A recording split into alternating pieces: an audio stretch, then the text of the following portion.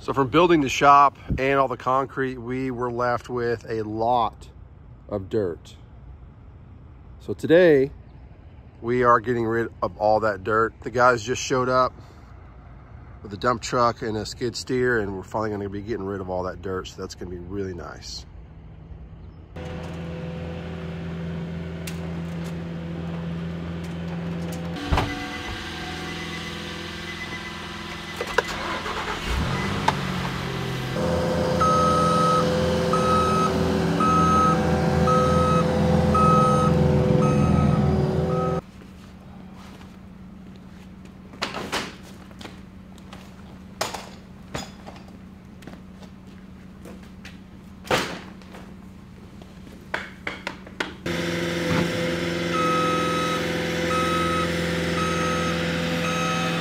All right, so this week what we're gonna be doing is, obviously we're getting rid of all the dirt here that was accumulated from building the shop. And then also there's a shed back there that I wanna get moved to the back side of the shop. And that's gonna be where we're gonna store all of our normal landscaping, lawnmowers, kids' bikes, all that kind of stuff, because I want the shop to be nice and free and clear for any projects or video work or anything that I need to do in the future. So anyway, what we're doing is I got to transfer everything that's out of that shed and get it into the shop for now, because the guy that needs to move it won't be able to move it if it's full. So we're going to work on that, getting everything taken out on that this week. But for right now, we're just getting everything out of the van. I kind of loaded it up yesterday, and yeah, so we're just getting all that cleaned out now. And then I got to go get the trailer cleaned out, because the goal is to pull the trailer over there and just put everything in that trailer all at one time, and just make one trip over here, and we should be good to go.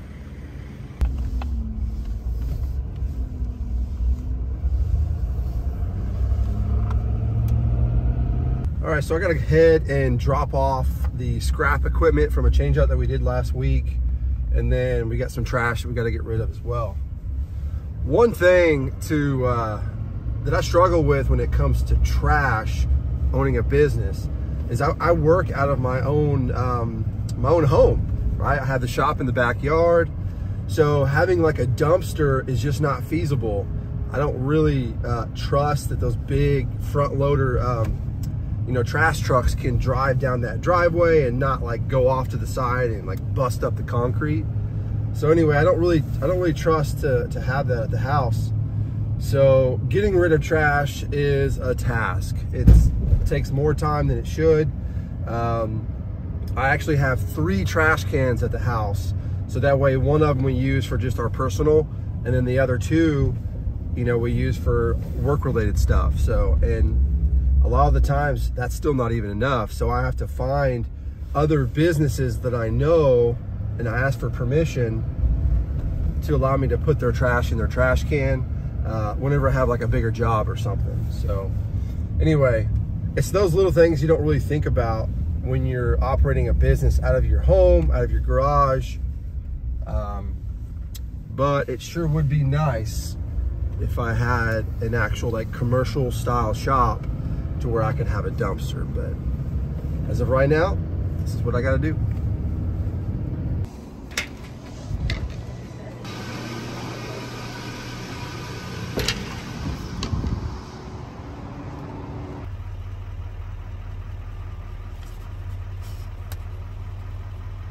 Hey, it's cool when you go to the same coffee shop over and over, and you get to know the baristas there. They get to know you, and they write cool little things on your cup like that.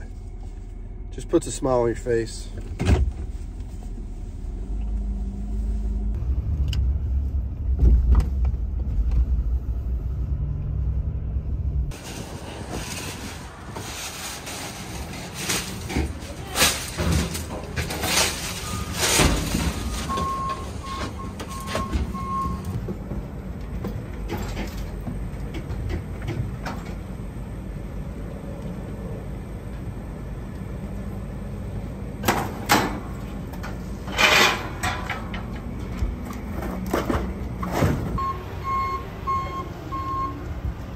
Yeah, so one thing to think about when owning your own company, or at least a small company like this, is that you have to really do it all yourself.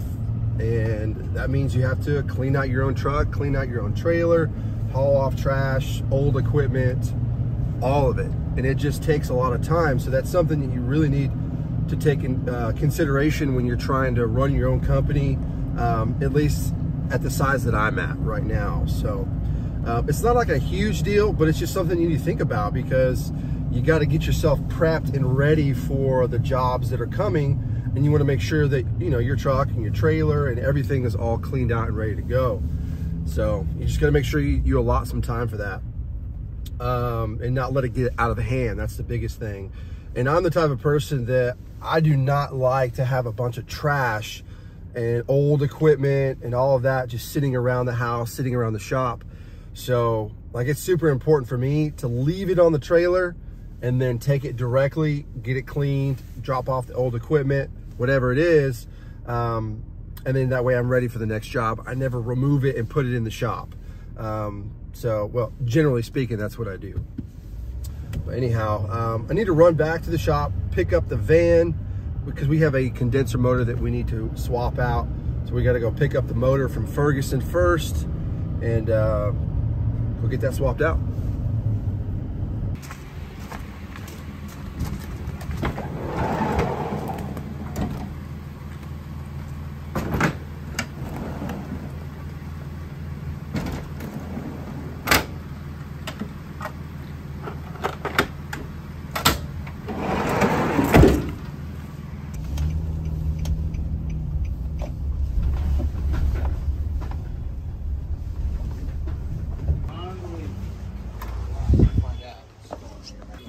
Medical center? Yes. Gotcha.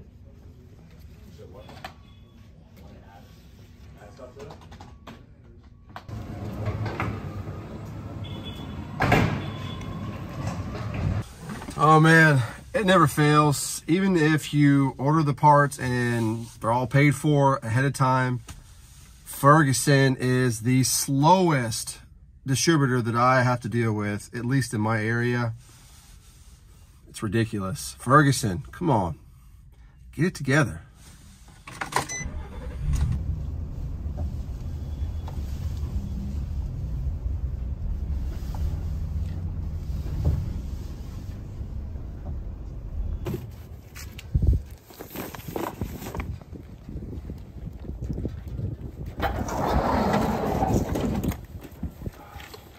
Let's go.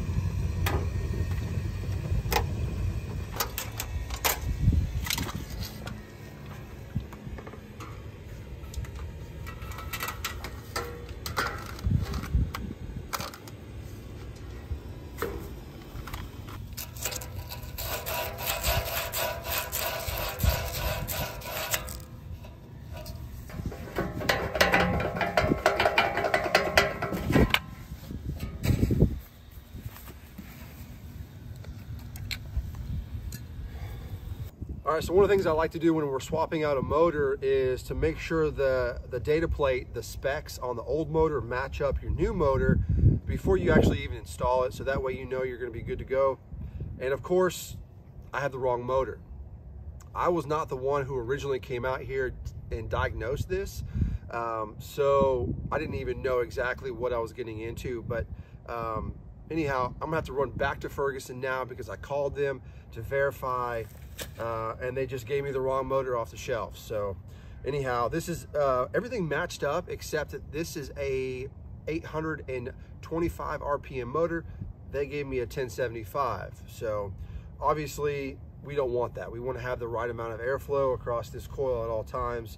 So unfortunately, I'm going to have to pick everything up and go get the new motor.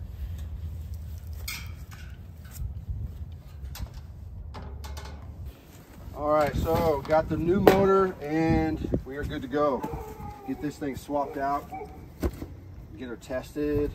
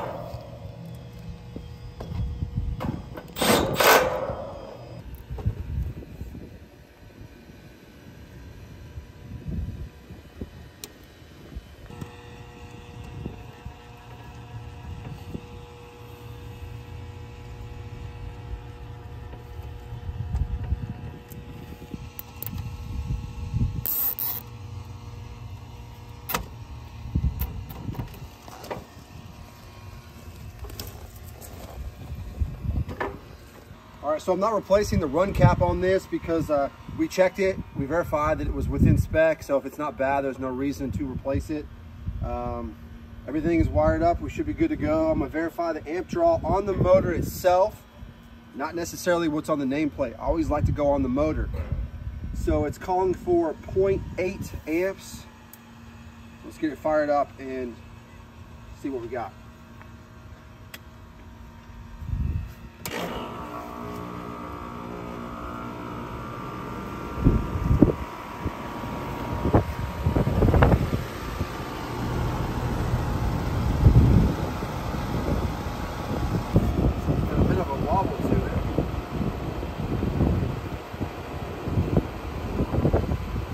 I'm actually going to recommend replacing the fan blade as well.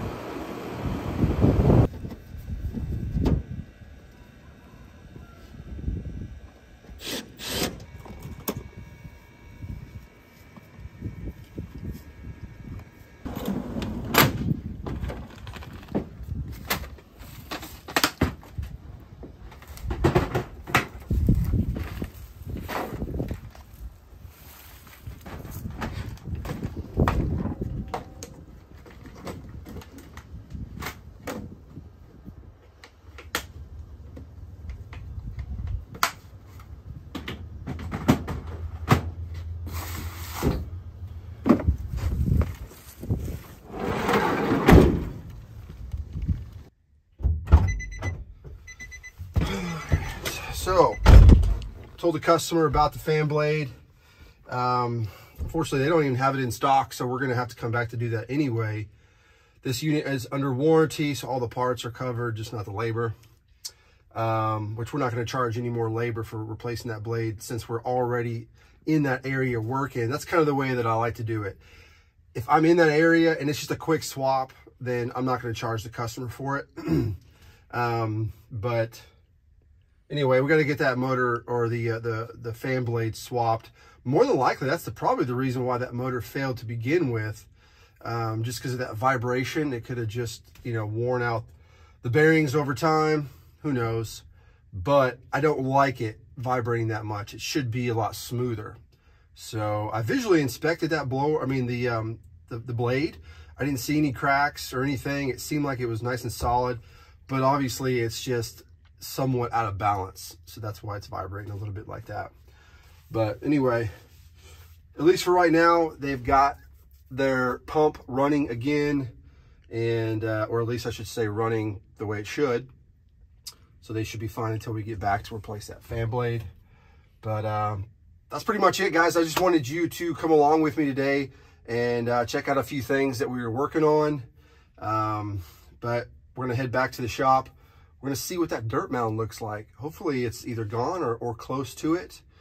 And we can start getting things moved out of that shed and start doing some organization. So anyway, if you guys liked this video, you got something out of it, you find some value in it, give it a thumbs up. Let me know what you think in the comments down below. And until next time, see you guys later.